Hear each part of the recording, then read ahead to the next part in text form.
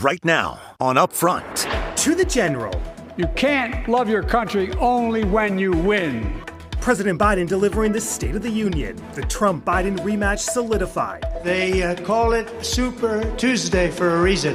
This is a big one. A new RNC chair, the vice president in Wisconsin. How do you beat Donald Trump in Wisconsin, Madam Vice President, with Nikki Haley out? Vote at a time.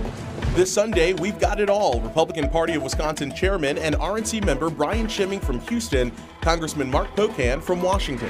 Then targeting Wisconsin judges. Armed with a shotgun to take the life of the district attorney and of myself.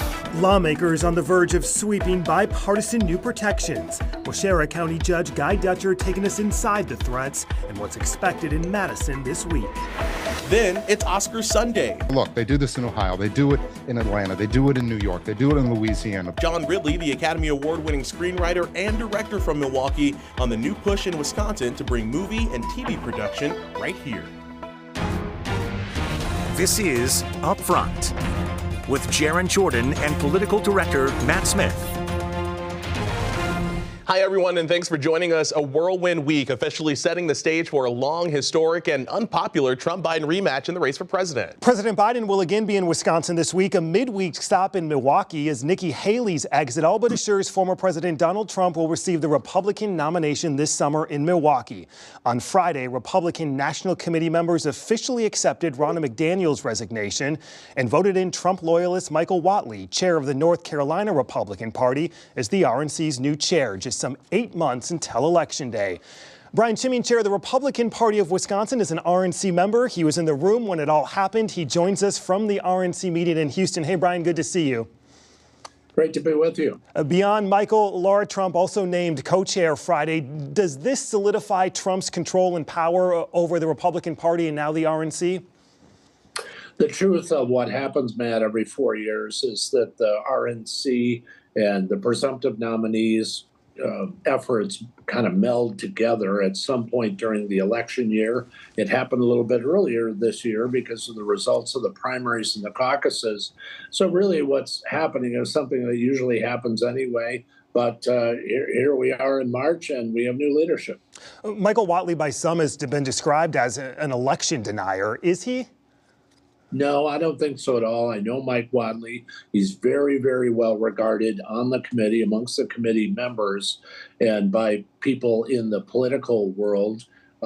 He's spent a lot of time on the issue of election integrity and early vote. Those are both issues that are of concern to us here in Wisconsin. So I'm thrilled with his election. I was going to say, Ronna McDaniel, as you know, was pushing that early vote program, especially in key battleground states like Wisconsin. Is that going to continue? It absolutely is going to continue. Wisconsin was one of the first states I've pioneered doing early vote programs amongst the state parties. Really, we were the first state in the country to roll out the Bank Your Vote effort. It is the key to winning.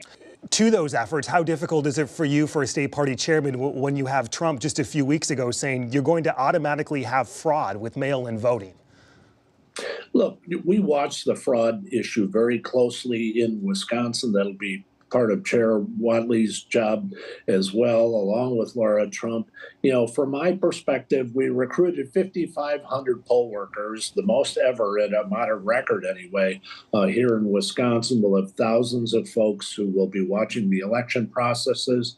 To me, it's part of a larger equation, early vote, protecting the vote, and make sure we get new voters to go to the polls. This didn't come to a vote Friday. There was discussion of it. Do you want the RNC to pay legal fees for Trump? See, to the issue to me really isn't about whether we're paying legal fees for President Trump or for anyone else for that matter. It's just a matter of, you know, what lane is the RNC in? And the president's campaign manager, who also had worked here in Wisconsin, has said unequivocally that that will not happen. But I will tell you, President Trump has been the victim of a lot of lawfare, hundreds of millions of dollars worth of lawfare. And I don't think Republicans are interested in leaving Donald Trump to fend for himself. I don't think that's a priority for the RNC. And I don't really expect that to happen. But we're also not going to leave President Trump defenseless.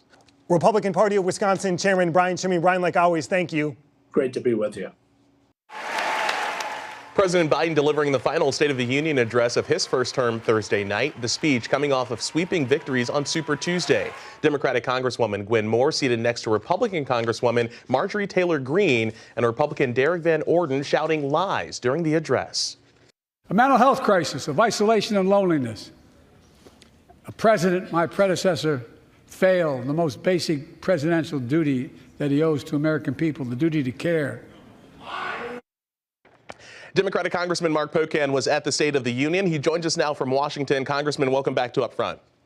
Oh, thanks so much for having me. Appreciate it. You were in the chamber during the State of the Union address. What did the president have to do, and did he do it?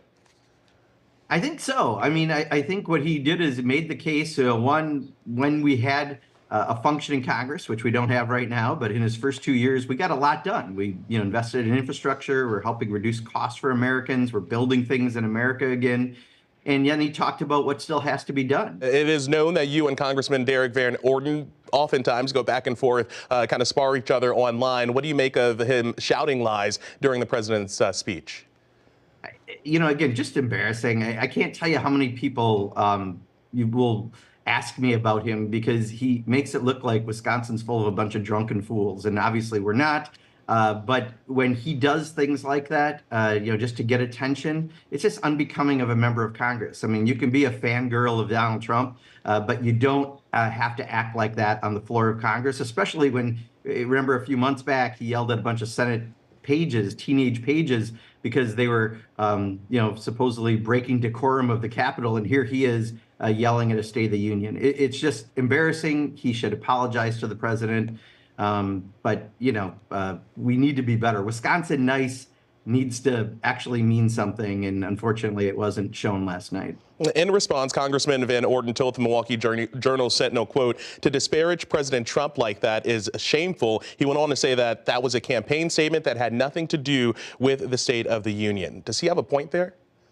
I'll tell you, I don't think I've been to a State of the Union speech. I think this is my 12th, where someone wouldn't say it's political and how it sounds, right? If you tout your successes and you talk about what you want to get done, often that's a campaign speech. But what's not usual is having an outburst. I mean, when it's Marjorie Taylor Greene and Derek Van Orden nationally who are the most embarrassing figures, that's a problem. In Michigan and Minnesota, we saw a significant number of Democrats voting uncommitted in the primaries. Does that concern you heading into the fall general election, those uncommitted votes, a protest vote for the president's backing of Israel? Yeah, I mean, it's tough, right, to watch 30,000 people killed in Gaza, majority women and children, as an overreaction by Benjamin Netanyahu. I think it's a collective punishment rather than going after Hamas, who rightfully so should be targeted because they're the ones who committed the attack, a terrorist organization. Do you back those protest votes?